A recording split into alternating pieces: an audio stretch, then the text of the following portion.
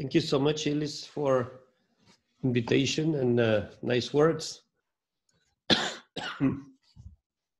So I'm gonna speak about this idea of marvelous architecture for the first time. It's a book that I'm currently reading, actually, and it's the first public appearance, let's say. So if it's a bit loose, not completely perfect as an intellectual sphere, please forgive. The starting of that book, or this idea about marvelous architecture, is actually to try to go beyond economy of means and the poetics of reason that were the themes about which we worked in during the Lisbon Triennale with my colleagues from Marne-la-Vallée. And it's a way also to state that and to understand in which way architecture is based upon surprise. A good building is astonishing. And it's not an easy idea coming from my background, because I have a background which is also linked to the city and all those ideas by Rossi about the city that I've linked also to a look for anonymity in a way, and also to, of course, sometimes very great achievement, but also sometimes a certain, how can I say, certain project made in an easy way, and also, of course, all the great ideas, once they are diffused everywhere, tends to be somehow weaker. And at a certain point, at least in France, but also other places in Europe, if you made a flat facade with the vertical windows, you would consider that your building was okay in the city, and it's not enough, obviously. It depends. There are different ways of dealing with conventionality.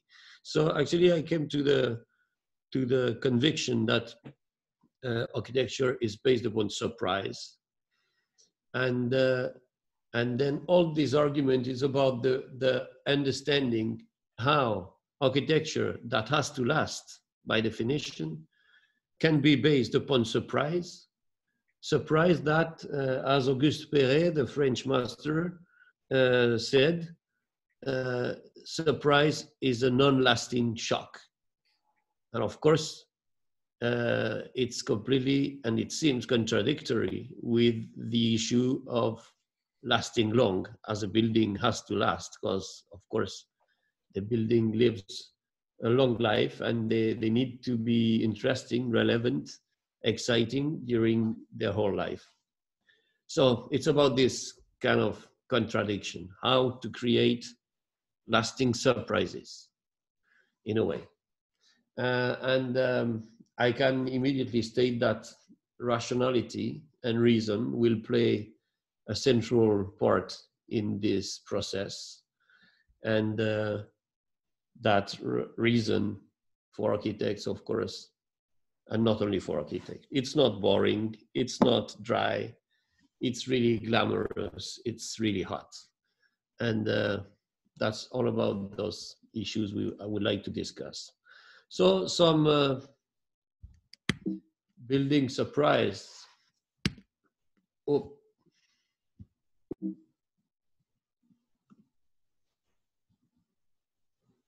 Some building surprises. This piece of Gothic architecture in Paris from the 13th century, which used to be a refectory, a place to eat for monks. You see, built in 13th century with poles, columns, I don't know, columns stacked on top of each other that are so thin, so slender, actually a kind of proportion that you will find. Look at this, it's made of stone, but it's perfectly well balanced in terms of forces. And of course the stone it's a hard stone, very well chosen, let's say. It can have this proportion, and we'll have to wait 6 centuries to see other columns of the same kind of proportion in the Saint Geneviève Library by Labrouste, which is, by the way, of course, completely inspired by the first building. And Labrouste, of course, that created this space as well for the National Library. Isn't it astonishing? It's super rational in terms of structure, in terms of construction, and Labrouste was a great rationalist. Isn't it the most striking thing that was possible to build at that time? And this one from the 13th century again, Sainte-Chapelle in Paris. Isn't it astonishing to see such a almost curtain wall made to be a kind of jewel box to shelter the holy crown of the Christ? Isn't it astonishing to see another glass architecture in England from that some of you knows well, Hardwick Hall from the end of 16th century, more windows than wall, as it's sometimes said about it, and which is obvious. So the glass architecture is not belonging only to 20th century. And it wouldn't have been astonishing, such a building, the Denteum by Terani, a space with glass column supporting the sky, in a way, in a tribute to Dante. Isn't it something to see now this column by Bramante in Sant'Ambrogio Cloister in Milano, in a shape of a trunk of a tree? Of course, it's striking. What is striking, of course, for us as architects, we know that it comes from Vitruvius and the interpretation of the archaic architecture, and the first column being a tree. But what is then incredibly surprising is to see this kind of purely theoretical, purely imaginary statement that is suddenly built in the real life. And if we have a look at the end of the perspective, when I walk down this space, who is welcoming at the end of this corridor? That strange guy with his big eyes and small mustache. And Bramante is a serious guy, you know, but also able to deal with this anthropomorphic dimension of architecture, which is obviously impossible that it's made by chance. And of course, those big eyes, actually, we will find them out again in an architecture, in a house that has been shaved in between, in this imaginary house of Mononcle, by the French filmmaker Tati, of course. And isn't it striking to go into this well-known Johnstone house and to really experience the feeling of entering into the brain of the architect, and to consider this architect that has decided to spend his whole life in his own brain, to take his brain out of his head and to inhabit into it. And isn't it strange to see this glass house? The glass house is really something, of course, seemingly stupid, isn't it? It's something so contrary to the idea of domesticity, of protection, of the kind of domestic cocoon. But of course, with the means of 20th century and the imagination, as conceptual imagination of Mies van der Rohe, it turns possible. And isn't it strange? On one hand, a house as an aquarium, and then on another one, a house with an aquarium on the roof. And that explains the whole project in this Dalava house. And then a house as a stair going just nowhere, with this kind of Nike whoosh on the roof as well, in the Malaparte house. And isn't it strange and so astonishing again to see this room Le Corbusier built for himself in his mother's house on the shore of the Lemon Lake in Vevey. And such a bed who allowed him to look at the fantastic scenery of the lake by this very narrow horizontal window. And also this desk, of course, as a kind of San Gerolamo cabinet. And one can work and one can write books.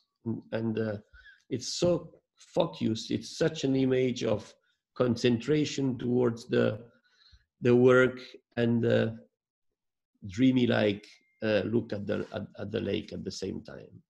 And why all those buildings are surprising?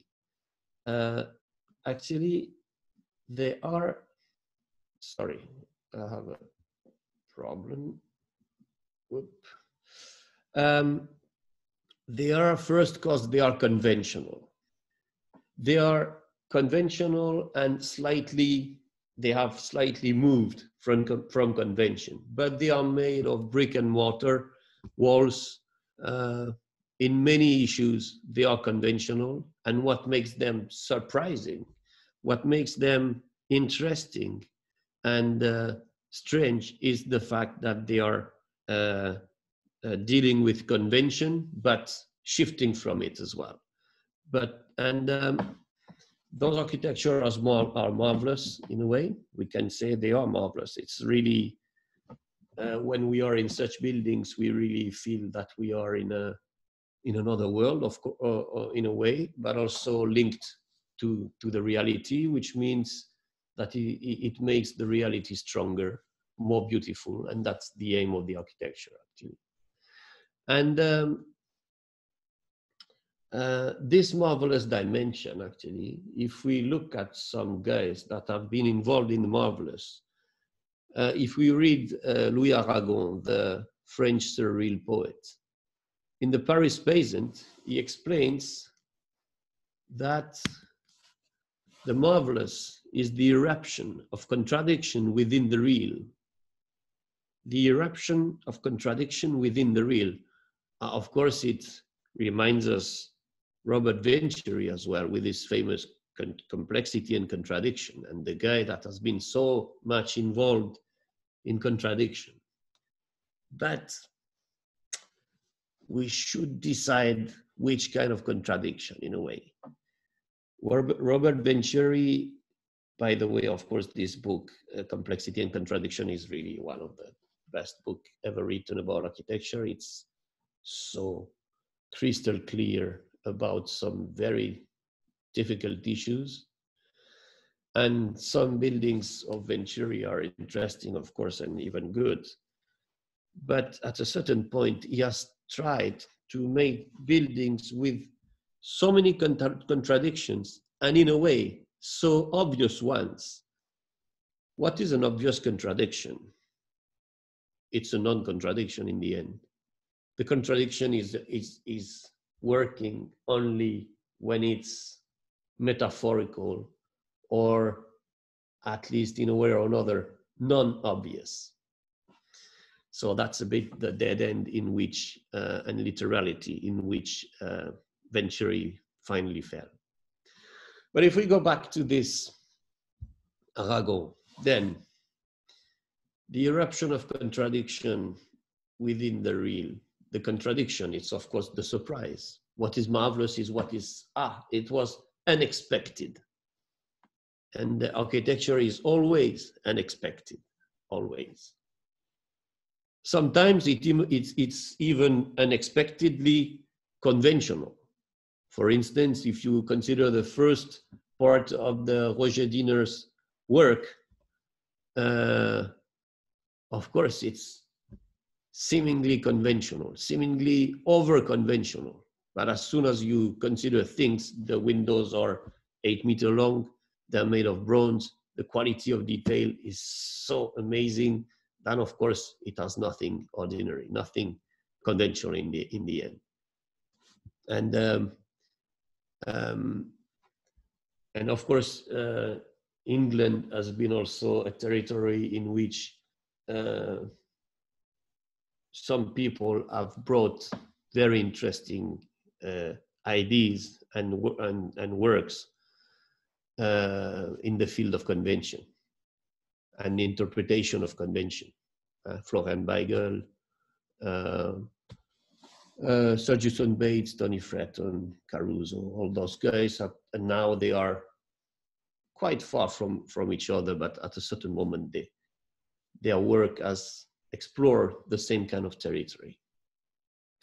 And finally, we have a problem with the surprise, because the surprise, as I already mentioned, doesn't last, and our buildings last. So how to solve this? Probably we could say that some surprises, if they are not linked to convention, if they are not linked to the common culture of the space, if they are not linked to the common culture of architecture, if they are not created within the boundaries of the architecture as a discipline, then of course those surprises often, they tend to be kind of private jokes. And of course the private jokes have nothing to do with architecture. Architecture is a common culture. It's buildings, good buildings are pieces of art thrown in the public space. So of course, architecture has to deal with surprise and with common culture in a specific way.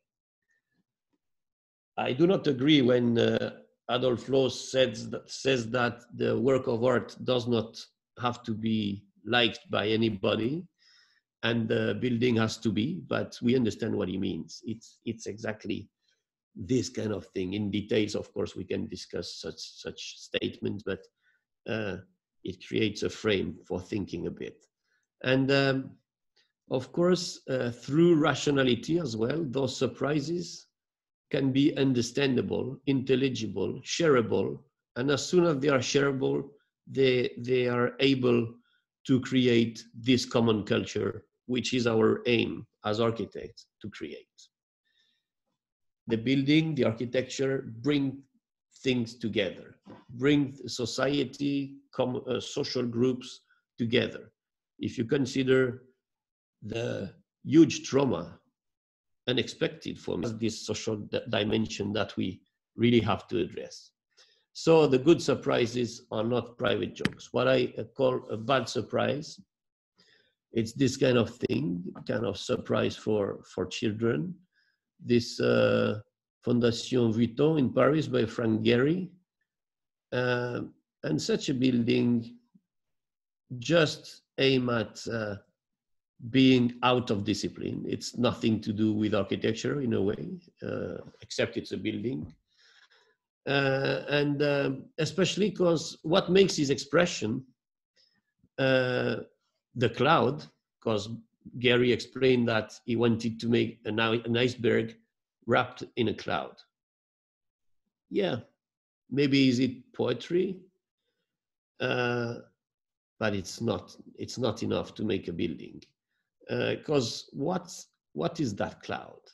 That cloud is made basically by those surfaces of glass, and those surfaces of glass have absolutely no use in the building. The building is a kind of loose, kind of clumsy stacking of waterproof boxes that shelter and create inside completely conventional museum white boxes, and then added, just for the sake of existing for themselves, this kind of pieces of glass. So of course such a building has not the link between necessity and beauty, necessity and expression that is at the core of the architecture. So you can consider in a way or another, but the only thing you can admire in such a building is the supposedly creativity of Frank Gehry. And it's probably not enough to make a building and give a meaning to a building. By the way, it's in the larger park of Paris. It has not any relationship with the park. The only relationship with the park is the little door you can see at the center of the picture. So of course, such a building is only based on personal and private obsessions. And of course, obsessions are very, very useful for architects. But we have to find a way of crossing our own obsessions with the field of the common culture of the discipline. So such a building is so few linked to something, to anything common actually, that once the first time you've seen it, once the surprise is burned, it won't be interesting anymore as a bad joke. You know, the first time you laugh a bit, but the 10th time it's kind of pathetic. So such an architecture cannot last because it's not inscribed in a common culture, I would say. So if we turn a bit to Auguste Perret about the surprise, because this guy, obsessed by permanence, he stated that surprise is a non-lasting shock. So surprise cannot be involved in architecture.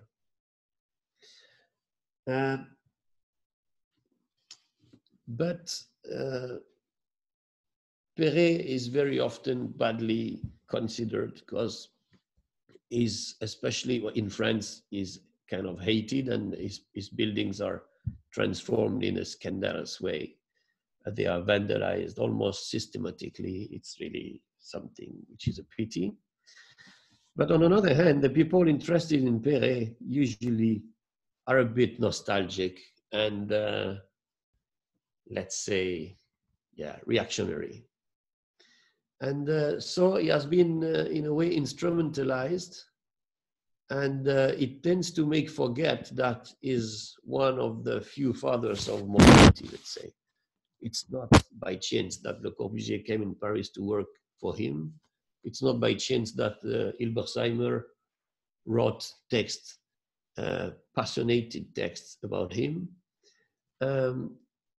But nowadays is considered as a kind of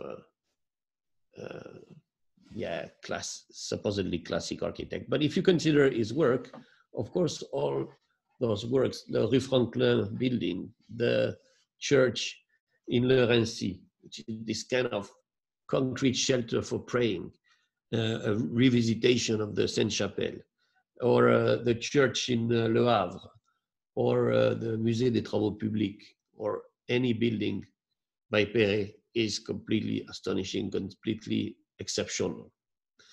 But the misunderstanding comes from with this.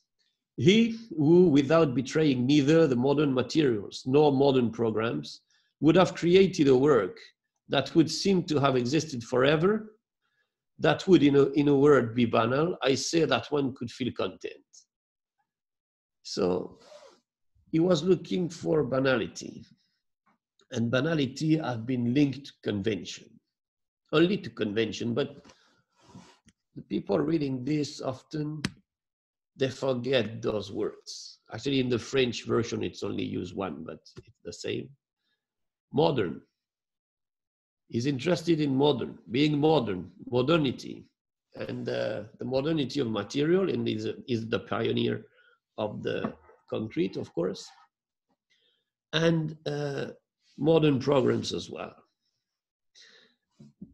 So actually the banality appears as the possibility of the modernity. Banality is the condition of existence of newness.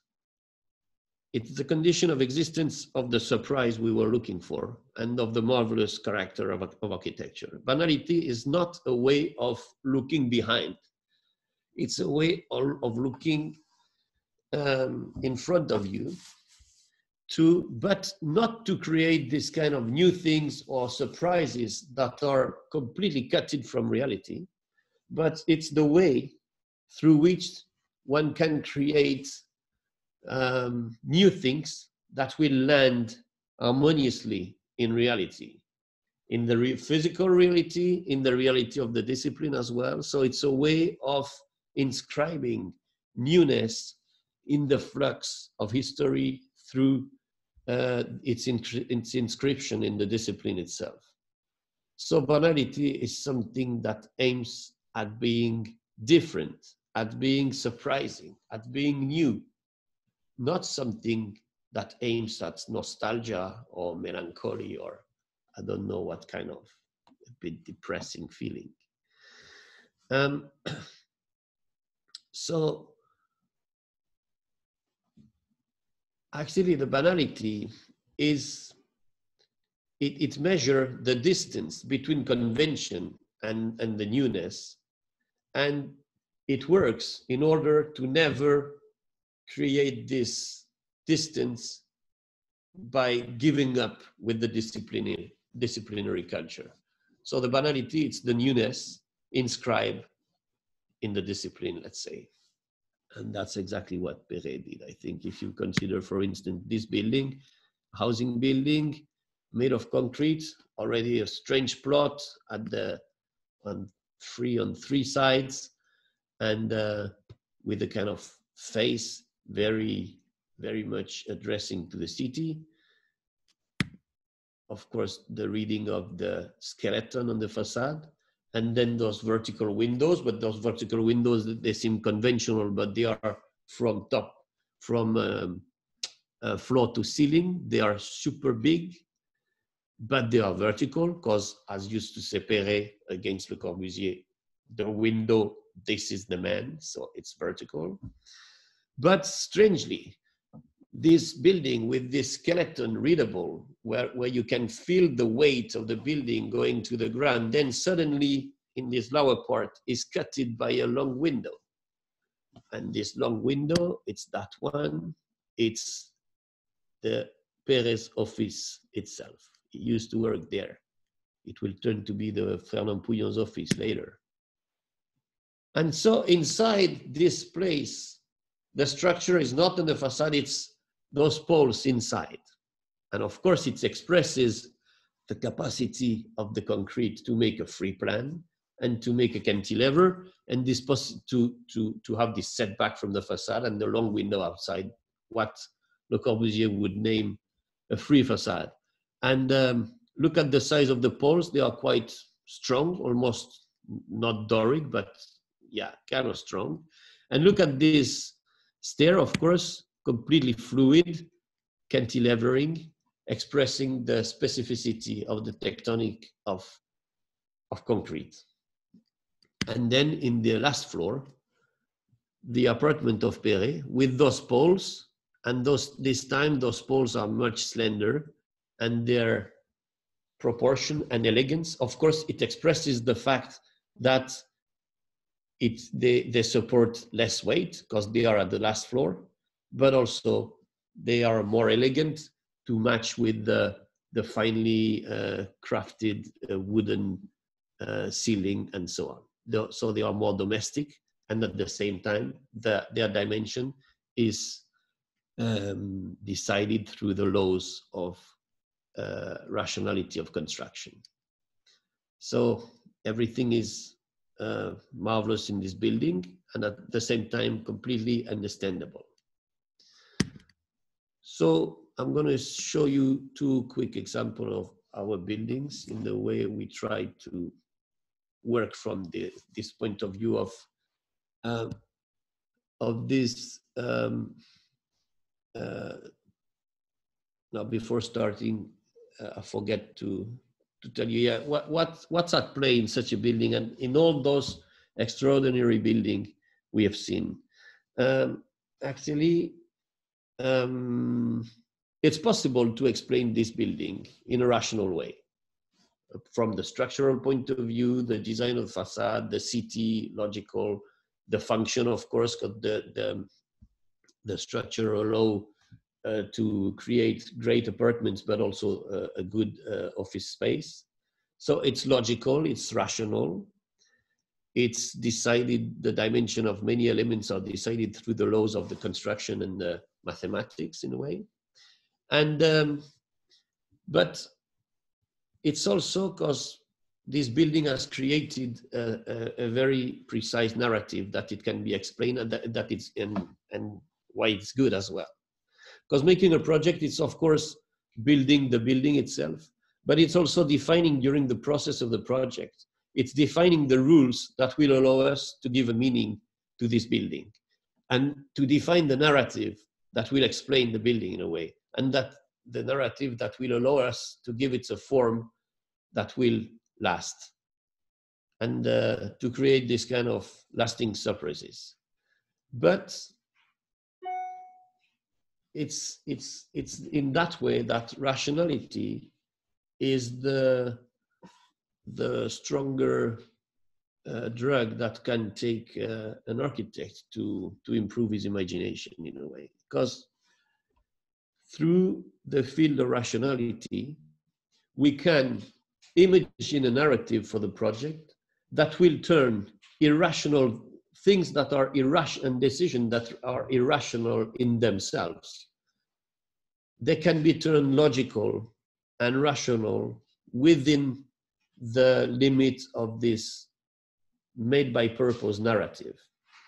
And the function of rationality, it's not to make dry things in the way of engineers could make, for instance, but it's the way of justifying irrational decision into a rational narrative, in a way. This is this tension that is at play in the architecture.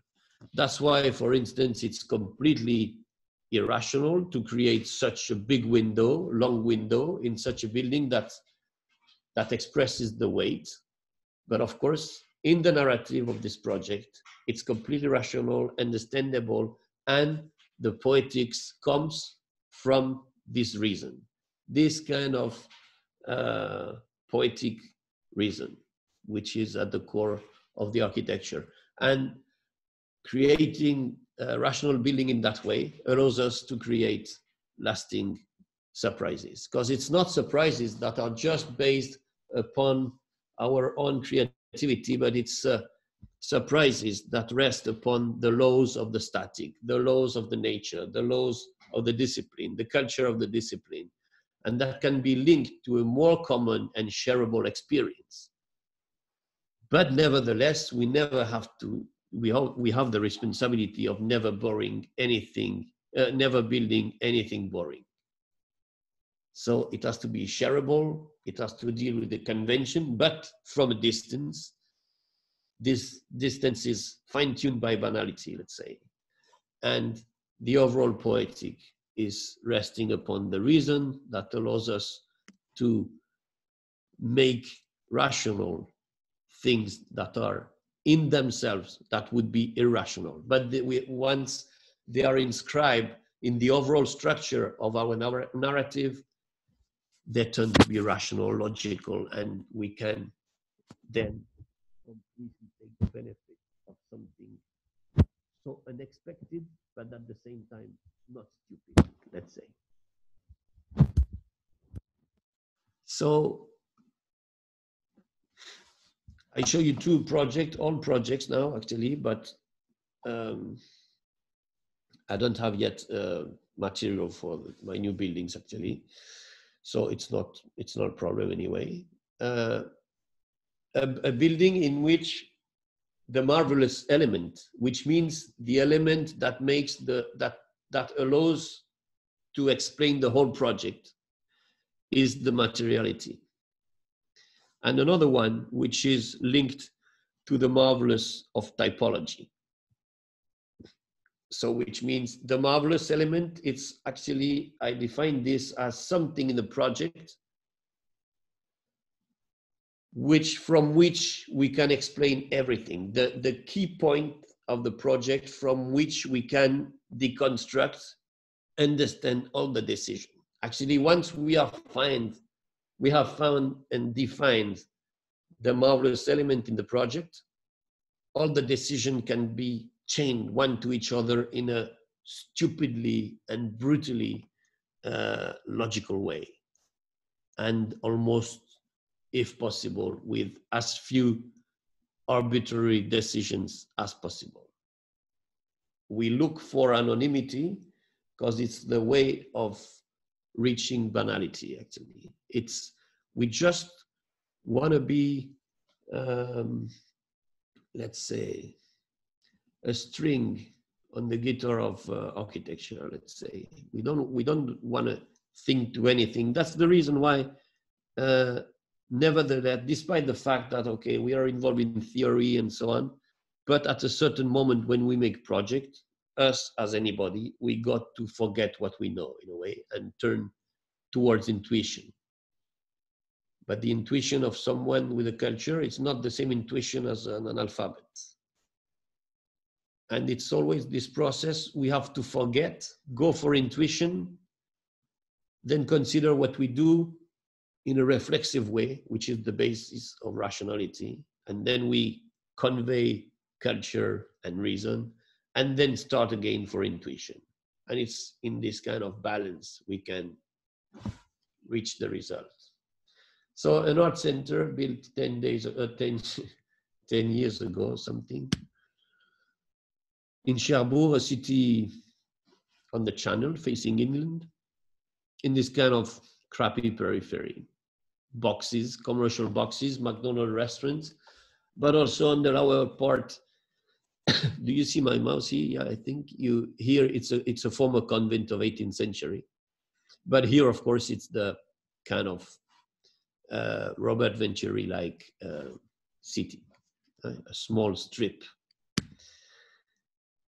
seen from the pedestrian point of view. McDonald's and commercial boxes and cars. Then in this environment, we made a non-choice, at least a non-choice form, a square plan, because a space with no orientation, nothing really to grab, to really hold something to start the project. So we decided, okay, for this square, and then we cut it a bit because we wanted to give it kind of orientation, or also to make that inside white box neutral, but also with a character. So this wall, this wall is actually a kind of folded wall, which is bigger than the building itself, and on which we can make a continuous arrangement of pictures, for instance, because it's dedicated to photography, or we can ignore it as well. So we wanted to make this solid building because it's only a 600 square meter building, so it's the size of a house, so it's very small, but it's at the same time a cultural equipment dedicated to photography once again. So we had to assume the cultural and public dimension of the project within very small volume, and we had to be strong to exist in this context. So we made this square, and then we decided we wanted to make solid in a way, so it means that we made no corridor, and we decided to cut the volume in two parts, a room, 2 parts, a room, 2 parts, a room, 2 parts, a room. A kind of systematic way of composing the plan with no corridor, only usable space, packed within very strict boundaries. This is the second level. Then we, contradictory to the plan, we brought a pitch roof on this building to make it more conventional. And seen from the garden here, and on the left you see the former convent, it appears as a big house, too big to be a house, too monumental in a way.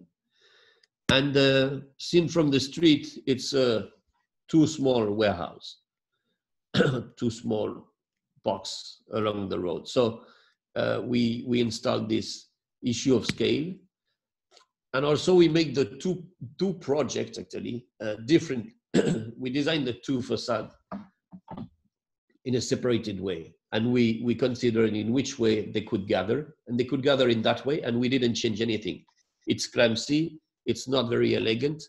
It tries to keep the ugliness of this kind, but exciting ugliness of this kind of territories, but not by designing it in our notebook, but just through the process of creating those two systems of facade without never thinking in which way they could work together.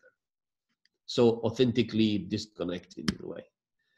And then we obtain this kind of volume. This is the what you see when you enter. So kind of mute thing that works also with this context. Also this materiality and kind of brutality and clumsiness of the volume, it works also with those old walls, and at night it changes of aspects. There's no Photoshop on all this, it's just real. And inside we have the same material of the street, tar, on the ground floor to express the continuity, but also to express it's a public building in which you enter freely, you don't pay nothing, and you can see exhibitions. And it works that way.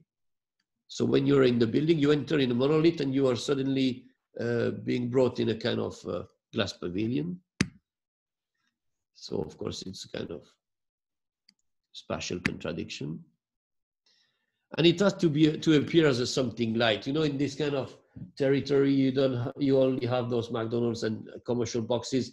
They all have a tectonic, which is kind of crappy, but very, very light. You see a bit like America, actually, like ordinary construction, very, very flat, very thin, and very light. And actually, you made this model, it's on my desk, and you see it has no cardboard on the bottom. So actually, I could see the continuity on my desk through the model, and you can see the continuity of the floor inside the building as well, of the ground actually into the floor. And it's also work as a small box that we just have brought it there and we could remove it easily. Then too many pictures. So actually we have designed the project as in order to make it look exactly as the model. We took this model, which is 1 to 100. So it's a small model, not very detailed, but in the end, we wanted no more details in reality than on the model. So actually we didn't make appear the model as the building, but the building as the model more. You see, it's like this, like that, the reality, the model, reality, the model, reality. No water pipes, rainwater pipes, and so on.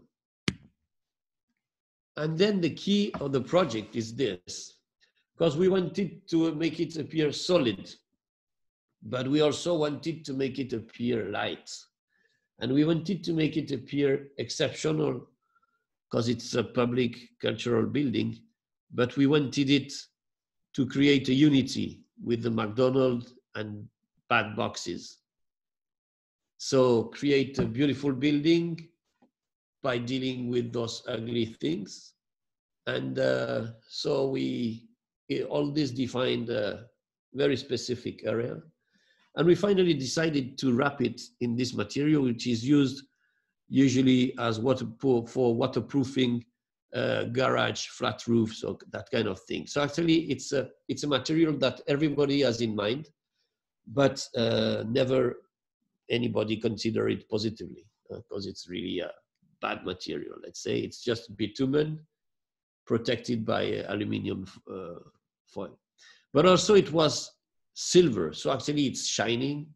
It's discreetly installed the building as something dominant in the site due to its cultural and public dimension.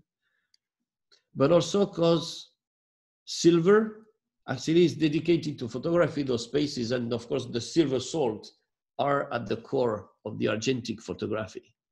So it was interesting us as well to justify this silver through this silver salt.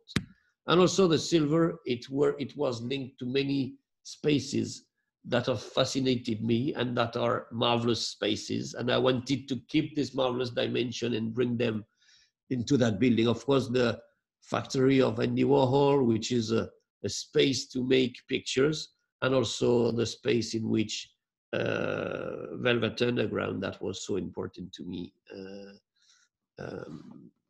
rehearse. And but the main point is this kind of silver space to create images. And then this office of Leverens, in which you have this silver material on the roof, and this Van Nel factory that is painted since 80 years. Regularly, it's painted again in this silver painting, to the point that now the thickness of painting is so important that seen from a close-up, the building seems a bit smooth and not very precise. And of course, it's such a fantastic dream, functionalist dream. This building is so literally marvelous that, of course, I was interested in it. And this Phillips Pavilion by Le Corbusier, also concrete painted silver, and so amazing building as well. And in the end, we made a small monument as a Bramant with Tempietto, modestly, I mean, but the smallest monument as possible, let's say. It's the link. I don't mean it's a so important building. And but wrapped in a strange material, as did Meret Oppenheim. And from the meeting of all those intentions was created this building. And well, I have too many pictures. It's not interesting for what I have to say. And the last example, it's a typological Marvellous that time. It's a student housing project in Paris that I show in Architecture Foundation already, but not from that point of view at all. It's this black line, and then all this is buses, public buses for Paris amenities, and that we designed as well. So it's a space in which, a part of the city in which Perret, Le Corbusier, Mallet-Stevens, many great modernist architects have built. So it was our imaginary context was, but of course also physical one was dealing with this. And of course there is also the Swiss Pavilion, which is exactly the same program, just very near, so kind of challenging. The same student housing. This is the space in which it will build the boulevard, and then you see on the section the buses amenity, and this is the street level, and the housing are above with no relationship almost to the ground floor. So it's a building almost with no ground floor. So these are the industrial parts that we designed very precisely, but which is not the topic of this evening. And the building is basically like this. It's a slab of private spaces, private cells, and in which we have carved out on each level a double high space, which is a lounge dedicated to to social life. And all those spaces, we wanted them to be linked one to each other, so we couldn't stack them. So we brought them just on the diagonal, which is the smallest move you can make to link all of them. And this way we have this diagonal of public spaces that goes up to the roof, and that links the city, and that brings the intensity of the city into the building. All those spaces are linked by a oblique lift, and on the garden side you see that each inner lounge is doubled by an outside space, which is a kind of patio dedicated to social life as well. You see the system of facade. By making this diagonal, we make in the composition, all the elements are completely linked and interdependent. Because of course, if we change the slope of the diagonal, it changes all the plan, all the dimension. So the composition is devilishly interconnected. So it's kind of complex to make it work. But I was interested in this because this interdependence of the elements is a metaphor of the interdependence of vertical and horizontal elements in a concrete structure, which exists for the first time in history through the concrete. And this building is made out of raw concrete. So the composition of the overall building is also a metaphor of the materiality of the building. And the key point and the marvelous element of this is this room. Usually those rooms are almost square, but actually, so the guys ask us, the client, they ask us a certain amount of flats calculated from the fact of we had this corridor. They had they imagined to make a corridor of 100 meters long with 2 doors on each side, actually. But actually, and this way they define the number of flats. But actually, by making much thinner flat in plan and much deeper in the tradition of Le Corbusier, of course, we were able to brought 1.5 more rooms per level. So in this condition, within the volumetric possibilities of the urban regulation, we were able to create all those double height spaces, so actually dedicated to social life. So the thinness of the plan is the key point of the project. This is the most marvelous thing in the project in a way. So I don't make you any detail. This is one of those rooms, 2.5 meter, so much larger than the 1.83 of Le Corbusier in La Tourette or in children bedrooms in Unité d'Habitation in Marseille, but nevertheless, it's linked to this, of course, culture of the minimum space. And then you see this concrete structure and concrete facade, and you see that we've created those columns actually because as soon as the flat is very narrow and deep, we needed it to have it completely glazed to allow the light to go up to the end of the apartment. But we were a bit scared we wanted to give a domestic feeling to this, and we were scared that a flat glazed facade would have appeared as a kind of office building. So we decided to fold the facade. So this is one side of the fold, the other side of the fold. So this is a flat, this is another flat. So this fold, it creates also a pattern on the facade that creates the element of repetition. And this element of repetition, it's double, so it makes appear the facade and the building smaller than they are, because actually this building is too big. For those students, it's a house, and for a house, it's too big. So we wanted to feel the scale smaller, and to answer to a fire regulation we have to avoid the fire to go from one level to the other.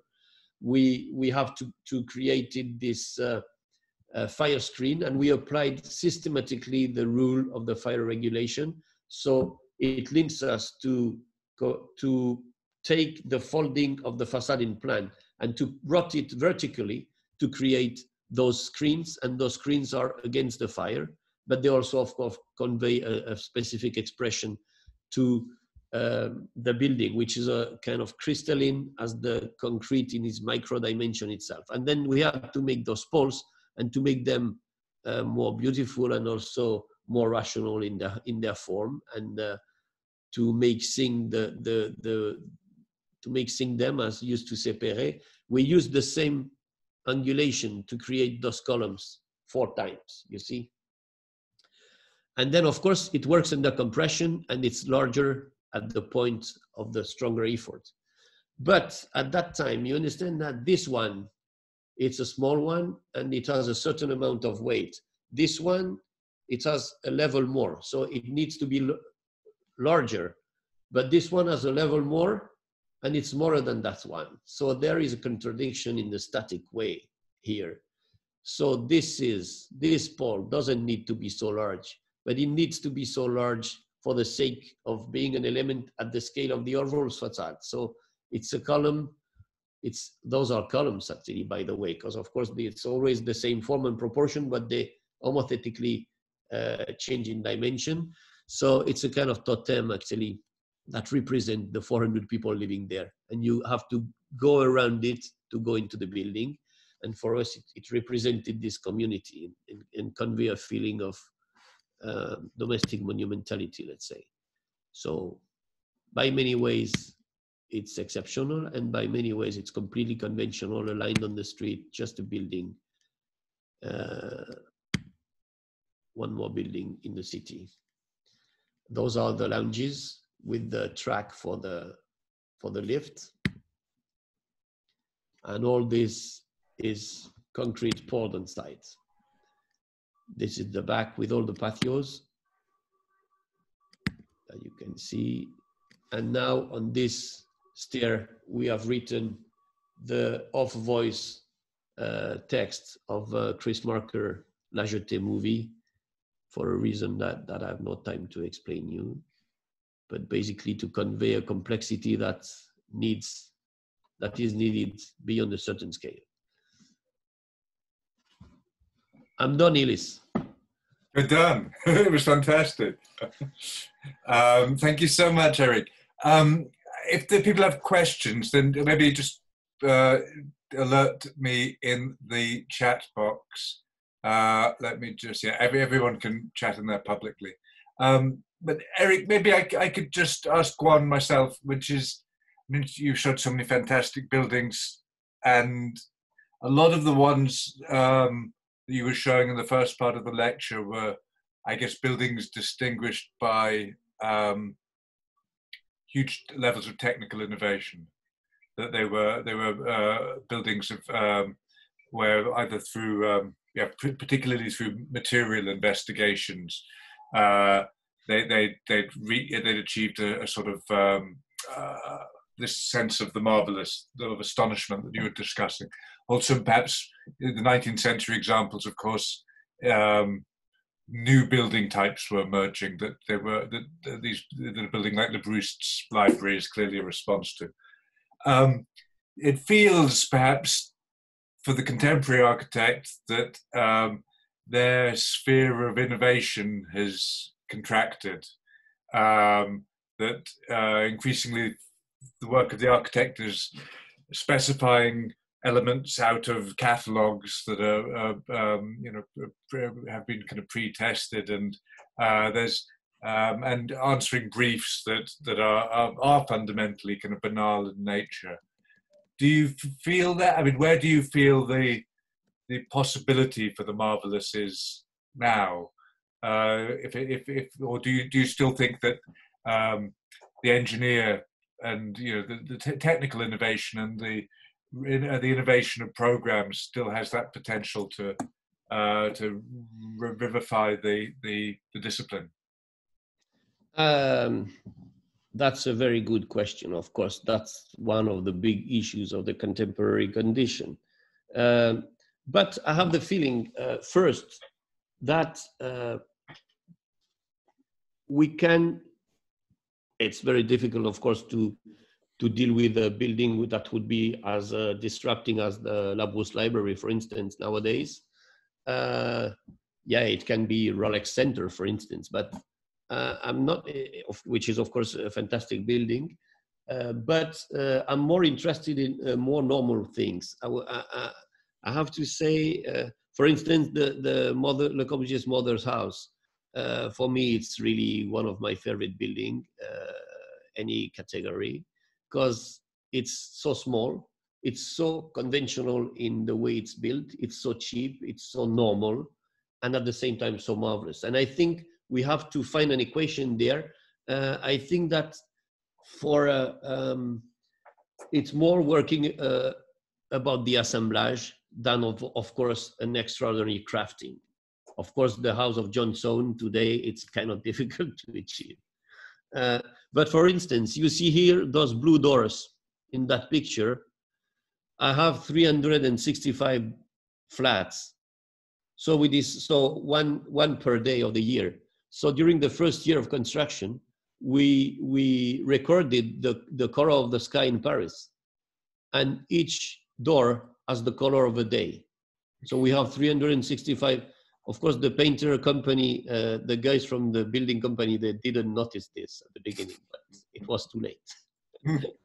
But anyway, it's through this kind of things, I think we can really improve and load the project with intentions, and we can manage Marvellous in a very daily life way, in a way. We don't need to make extraordinary structure or technical things to achieve great things.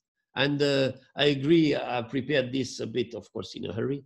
And you are very right about my examples, but I think we can carve out also more conventional, less exceptional, exceptionally built buildings. But of course, the Marvellous also, it can be linked to the materiality, it can be linked to the structure and really construction. It can be linked to typology, as in the last example of mine.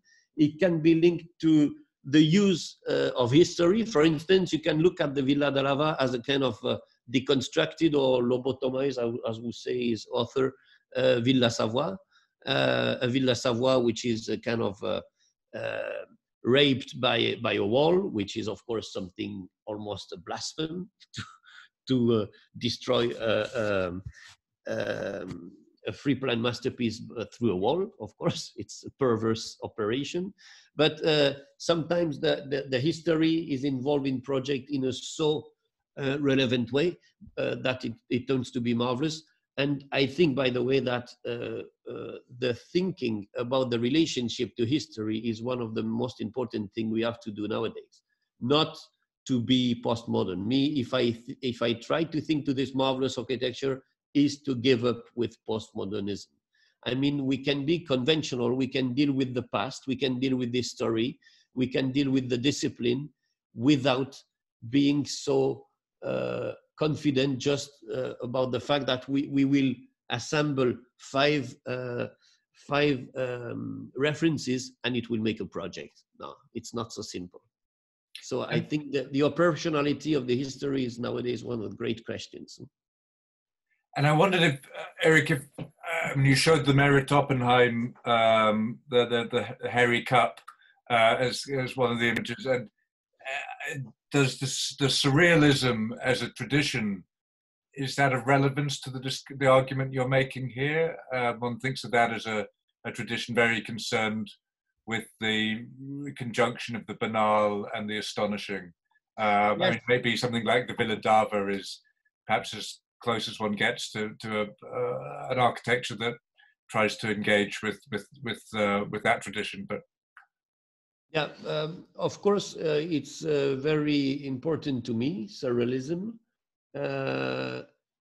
I make a course and a research about this and the link to architecture, and usually to a certain extent, surrealism and architecture, it's always Gaudi and Nelson and Kistler, and you know, this kind of very bizarre things. By the way, Gaudi is not a guy that stick frogs on facades. It's especially a great constructor, of course. But me, I'm interested in a relationship to surrealism, which is completely at the opposite of those bizarre buildings. I don't trust at all bizarre. I don't know bizarrerie. I don't know how you to say in English. The bizarre. I don't trust it to be bizarre. Is not very original. It's just something about which we can say nothing about it except it's bizarre. That's why strangeness interests me, and strangeness is linked to surrealism. The strangeness is a conventionality slightly shifted, like the photographer, surrealist photographer captured the reality, for instance. And if you see in movies, if you want to make feel the spectator scared, of course the action has to be almost normal. It has to happen in the same living room as the one in which he's watching the movie. I mean, you're never scared in Star Wars because it's too far from you. But in Twin Peaks, yes, you are more scared because, of course, it looks as your house. So maybe what happens there could happen in reality. So I'm interested in strangeness. I think it's one of the main relevant issues and the way of expression for the architecture. And of course, this is one concept with which surrealists have dealt extensively. Also some issues about the scale, for instance, or also they have worked extensively on analogy, metaphor, and I think all this is also involved in architecture. So I think we have many entries that can bring us some light about the possibility of maintaining architecture as a relevant, sophisticated cultural medium in the contemporary ordinary condition, because that's the aim of all this. The goal is to maintain architecture as the sophisticated discipline it has ever been, but with the means of the contemporary condition, in which typical is more interesting than unicum, and assemblage is more interesting than the super well-crafted object.